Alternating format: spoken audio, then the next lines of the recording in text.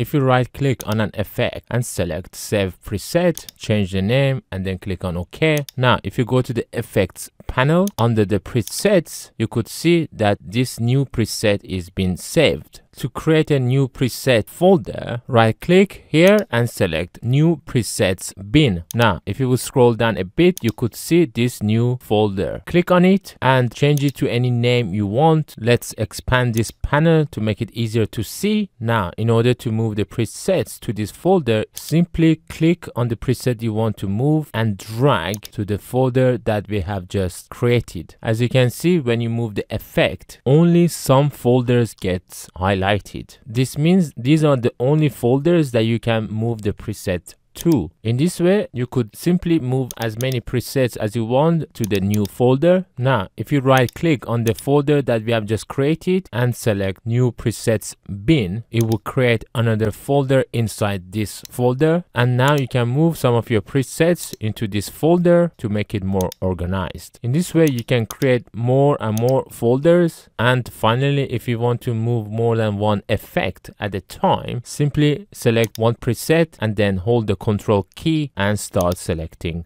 more presets. Once you select all the presets that you want, simply drag and drop them to the folder that you want. If you right click on them, you could also delete the presets.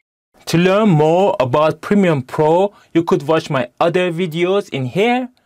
In order to help me to get to 100,000 subscribers, please don't forget to subscribe.